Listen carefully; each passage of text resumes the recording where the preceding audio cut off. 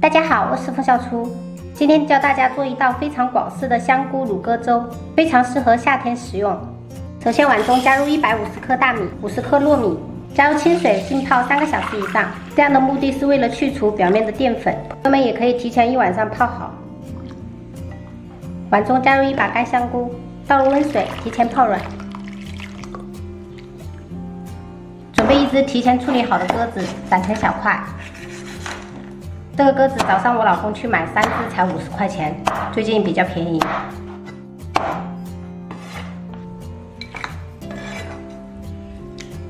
加入葱丝，1小勺盐调味，1小勺白糖，适量的白胡椒粉，1勺料酒，1勺生抽，2勺生粉，抓拌均匀，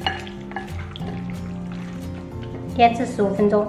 准备几颗洗净的红枣，用剪刀去核，剪成小节。把泡好的香菇切成丝，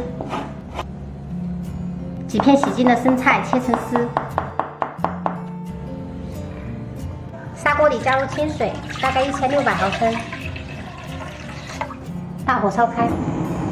水开过后，加入洗净的大米、糯米，然后不停地搅拌，防止粘锅。煮到大米浮起来，开始翻滚，盖上盖子，中小火煮8分钟左右。加入鸽子，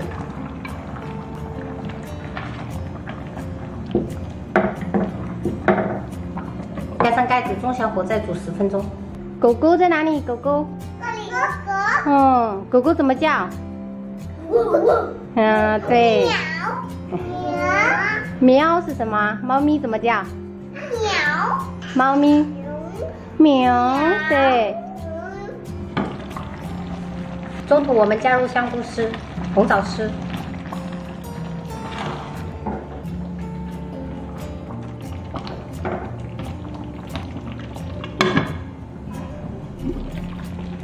撒上生菜丝、葱花，一点点盐调味，适量的白胡椒粉。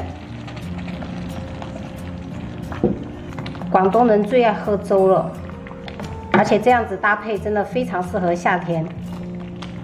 好了，关火开始吃，一道非常好吃的香菇乳鸽粥就做好了。